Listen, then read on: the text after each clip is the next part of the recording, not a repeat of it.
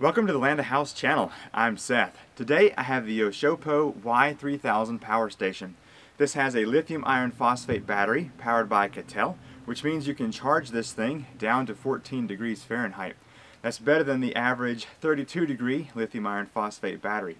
This has an AC output, pure sine wave of 3000 watts and a battery capacity of 2,355 watt hours. Let's go ahead and take a look at this power station. Also, we want to take a look at its solar panel over here, and it's also got power cord and connecting cord as well. So, alright, let's go ahead and jump into the overview of this power station. The Yoshopo Y3000 is shipped in two different parts. Over here you've got the inverter, and over here is the battery. So, let's go ahead and take a look at the inverter portion first, and then we will step over here to the battery. Let's start off with the inverter first. Up on the top, it's got the powered by Micaville and also the Yoshopo logo. It also has a carrying handle that lays flat. Now it's important that these lay flat because you can stack these units. On the front of the unit, it's got two AC outlets, 120 volt at 20 amp for a total of 3000 watts between the two of these. It's got a nice big color screen on the front, the on-off button, a USB-A down here, two of those, a USB-C over here. It's got a 12 volt, so you can plug that up to either run a compressor or something like that. It's got a car charging port down here, 12 volts, and you can also charge through an Anderson plug over here. Alright, if I were to spin this over here, you can see it's got a fan for dissipating heat. If we turn to the back over here, it's got the AC in, so you can plug this up to a wall. Has some information about the unit, and over here is where you connect your battery to the inverter. And then on this side, it's just got more slits for letting air pass through. Now moving on to the battery. Once again, on the top, it's got the same type of handle. It also has little rubber feet to keep the inverter from sliding around. It's got the Yoshopo logo on the front, powered by Micaville. Now I did notice there was a little bit of shipping damage to this unit right here. Doesn't seem to be affecting anything besides just being cosmetic. Turn over here. Nothing, no ventilation or anything on that. Turn to the back. It does have the other port for allowing that to plug up to the inverter. It has the same information on the sticker down here as you can find on the inverter. Over here, it's just blank. Now on the bottom it does have some rubber feet. I don't know how well you can see that, but that helps this unit not slide around. Now in order for the inverter and battery to work together, you can just simply place the inverter on top of the unit like that. Now you don't have to. You can keep this alongside if you want it to be a shorter profile, as long as this cable right here will be able to reach and connect between the two. Connecting the inverter to the battery is pretty simple using the included cable. It does have a couple of guide holes up here, so you can only plug this up in one direction, just like that. And the other one, same thing down here. They snap into place and make a good connection. Yoshopo also has a solar panel system for this unit, and it has the Anderson output. So let's go ahead and open this up and see if we can't get some solar going into this power station. You can see that it folds out into 4 different sections. Nice and big here. Unzipping the pouch over here, I can pull out the Anderson cable and can simply plug this up right here on the unit, matching red to red and black to black. Once I've plugged this in, the screen immediately turns on and it starts to charge. Alright, we've seen the unit charge now off of a solar panel. Let's go ahead and take this inside the shop and we'll see it charge through the AC, which is going to be using this plug right here on the back and also this standard power plug right here. Now we saw with the solar power that it will auto on the unit whenever solar is detected. Let's see if the same thing happens here with the AC power. So I've got it plugged up to the wall over there. Let's go ahead and plug this up right here.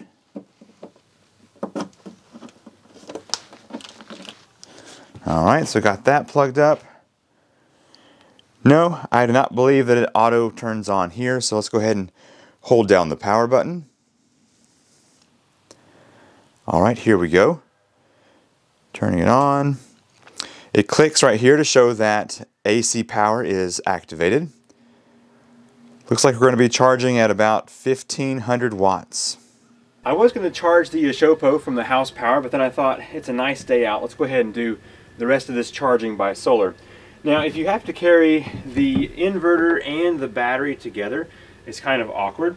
And so Yoshopo has also sent over their little cart here. So you just press down and it will lock this bar in place, and that lets you slide this around as you need to. So let's go ahead and pick up the battery and place this in here.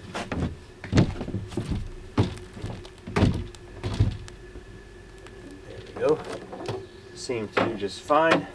And then also get the inverter placed in here. There we go. I can go ahead and get the power plugged up. On the back of the cart, there is a little Velcro strap, and I believe that's designed to go around the handle and keep that from falling off there. So basically just a little cart, and now I can tilt this backwards, swing it around here. So tilt that, and I can cart this around without having to carry both the inverter and the battery at the same time. So, all right, let's move over here to the sun and charge this unit up today.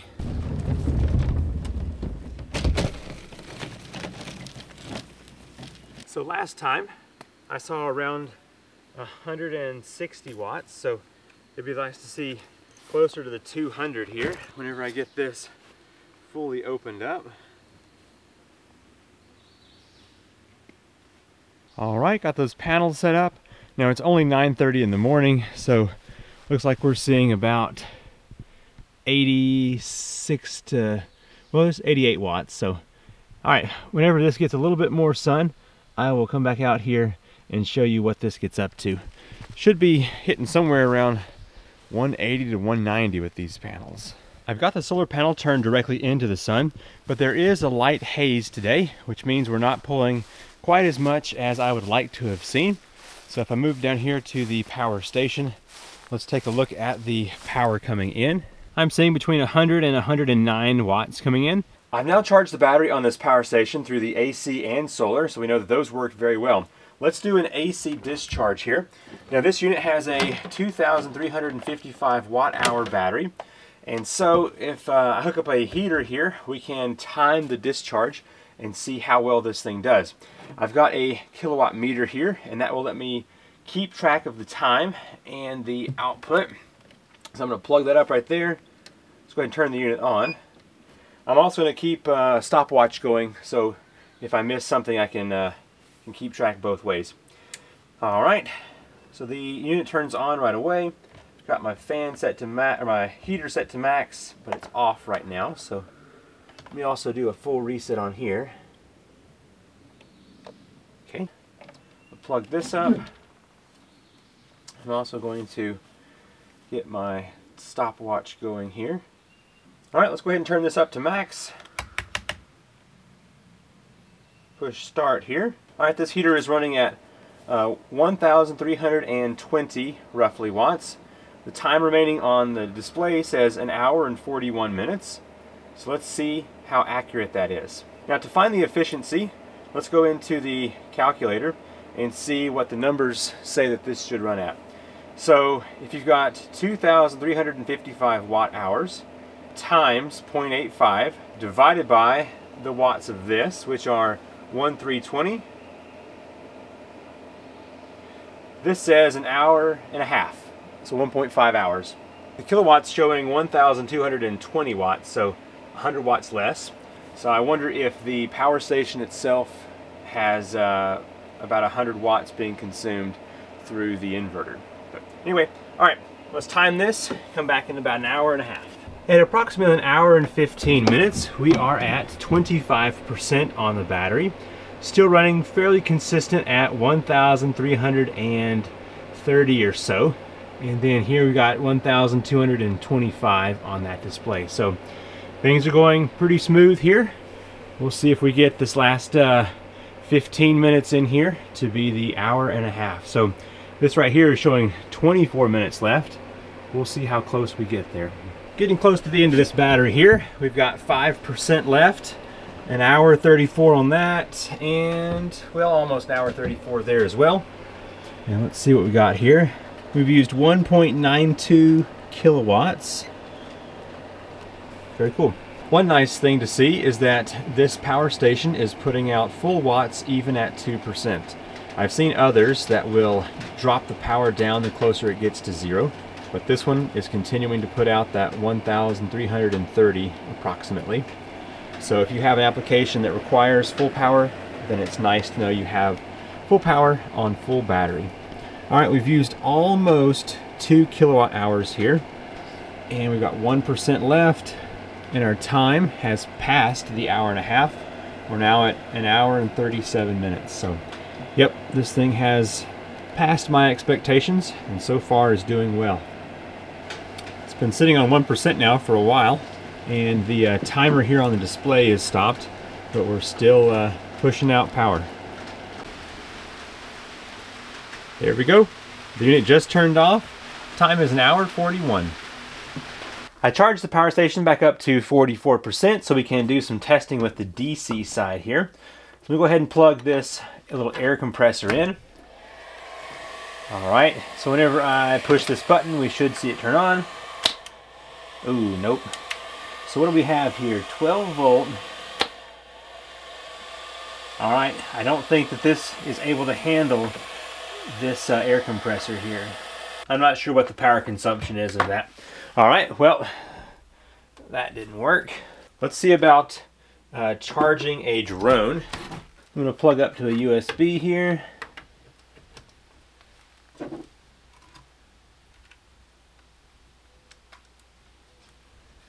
All right, that's starting to charge right away, so that's good.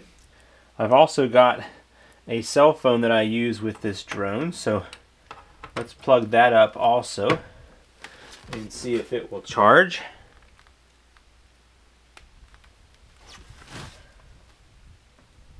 Yep, that's beginning to charge as well.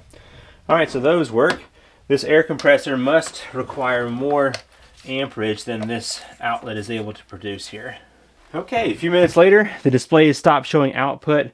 The drone is now full, which is good. And this phone, let's see what it's showing.